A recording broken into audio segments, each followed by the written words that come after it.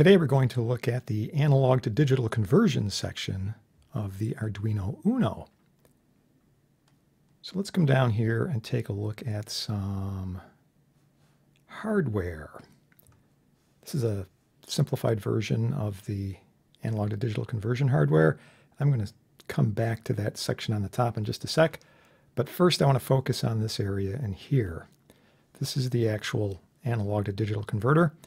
We have a 10-bit digital to analog converter, which feeds a comparator, and this conversion logic up here is a successive approximation register. So after a series of estimates, basically approximations, we will arrive at an appropriate value. And this will trigger, ultimately, a conversion complete signal, which we can use. On this end, we have a series of analog inputs. Notice there's only one converter, but there's several different inputs that we can have. This is achieved through the use of a multiplexer. So we can program the multiplexer to grab one of these inputs. You can think of this as sort of a hardware, like a rotary switch, basically, that goes through and selects these. Now, to program this, as well as the operation of the converter itself, we have a series of registers. So here's the ADMUX register. This is the multiplexer. There's a series of bits over here that control which of these inputs down here are selected. There's actually 4 bits, but on the Uno, we only use the bottom 3. There's a series of other bits in here. The chosen reference that we want to use, a couple bits for that.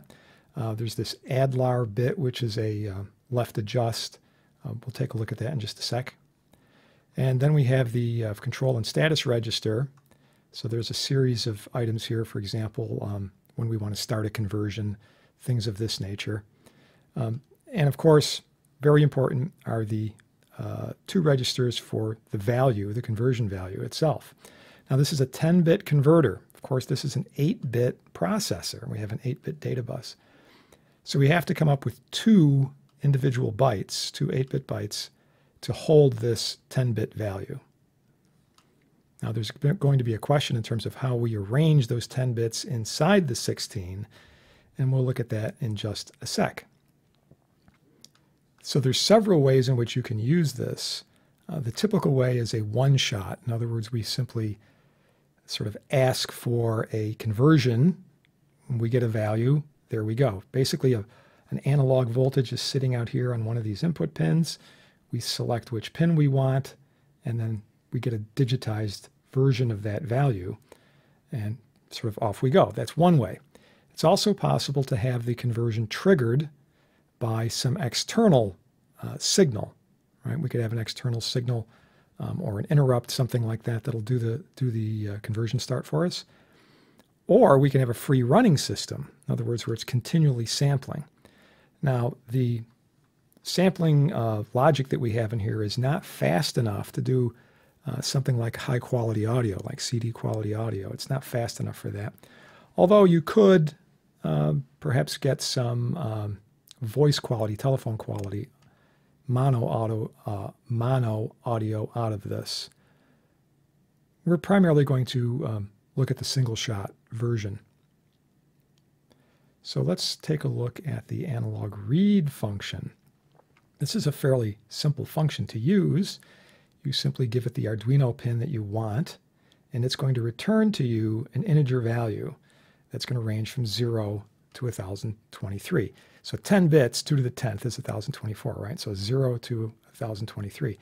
Now, if you're using a standard 5-volt reference, basically what ends up happening is that 5 volts is cut into 1024 pieces or steps, which gives you just a smidge less than 5 millivolts, right? 4.9 millivolts per step.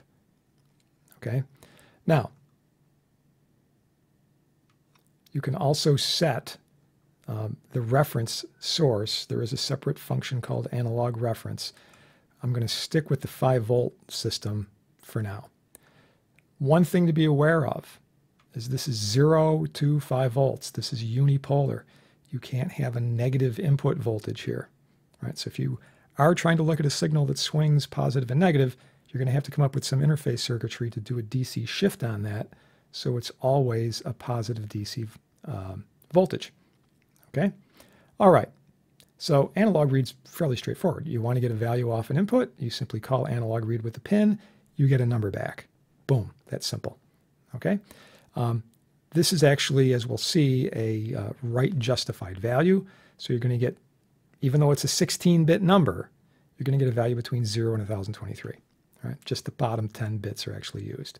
The top 6 bits are ignored. They're always set to 0. Okay? All right, so let's take a look at some of these registers that we have.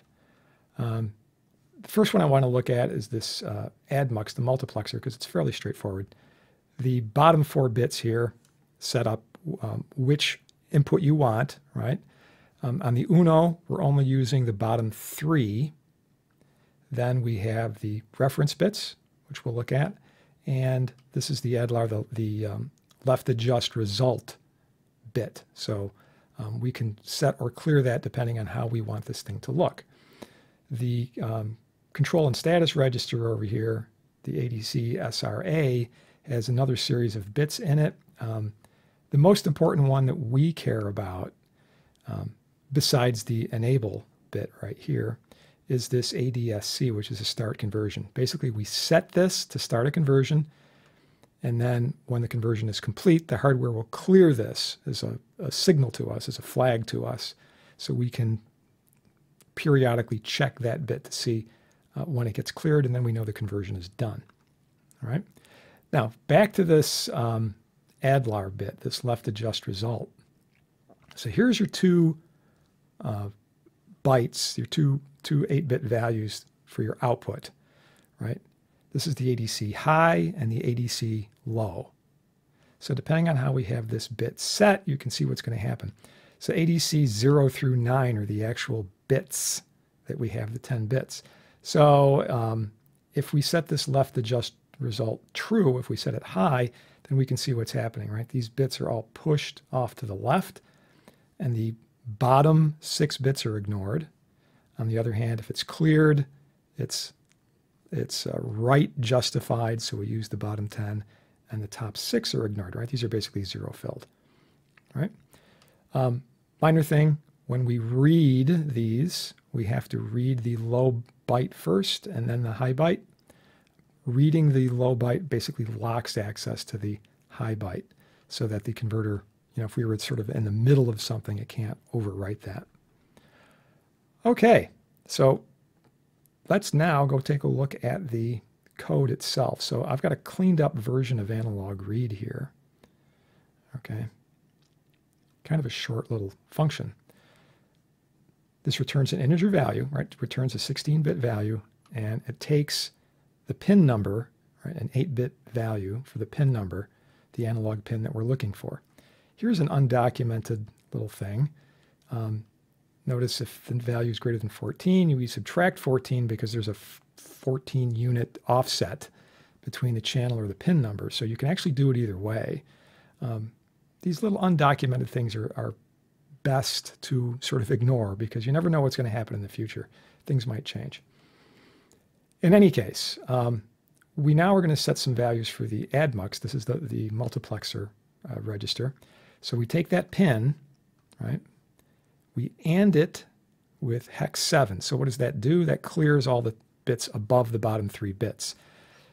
And then we're going to OR that with this. This is a global analog reference.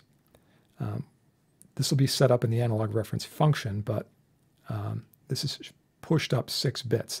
Now I want to go back and look at what's happening here, right? So this gets pushed up 6 places, and pin gets ORed with that after the top bits, except for the bottom 3, right? The top bits are all cleared. So let's go back and look at the ADMUX. And okay, so here's the bottom 3, right? So all the other bits were cleared off. Then what we did is we pushed up 6, right? Count them up, 6 for the reference bits. So that fills those. And ADLAR is cleared. So if ADLAR is cleared, 0, right? The whole thing is right justified. So that sets up what we need for this. Okay, so we've got left justification. We've got the appropriate item in the multiplexer selected. Now we just need to start the conversion. So SBI is a macro, and this reduces to a single machine language instruction, and it's just basically a set bit. So it sets ADSC, which is start conversion, in the control and status register. Right? So boom. Now what? We have to wait for the conversion to finish. So we just have a while loop here. Okay? And remember what happens. This is cleared. This bit is cleared when the conversion's done. So this is a busy wait loop. It just basically sits here and just checks to see if this bit is set in this register. If it is, it just keeps on going. Right? Eventually, when the conversion finishes, it's cleared. This test right here, bit is set, comes back false. The while loop is done. Okay, we've got the conversion. Now we grab the low and the high bits, or bytes, excuse me, right? Put them in a couple of local variables, low and high. Now we combine them up. The high has to get pushed up 8 bits. And then we OR that with the low, right? The 8 bits on the bottom. And bingo, we've got ourselves a 16-bit value, which is returned. Okay, there's our 16-bit return value. And that's essentially the way it works. So this works really nice for this sort of single shot kind of thing, where we have maybe a temperature sensor out there that's part of like a voltage divider, maybe a pressure sensor, like a force sensing resistor, for example, something like that, or a light sensor. If it's part of a voltage divider, then it becomes an environmental sensor because the internal resistance will change. And if it's part of a voltage divider, that means the voltage that's produced, of course, shifts. The voltage becomes proportional to whatever it is we're sensing, voltage, light, pressure, and so forth. And that just gets turned into a 10-bit value from 0 to 1023, and then we can use that however we need to, right? So very nice little function. There you go.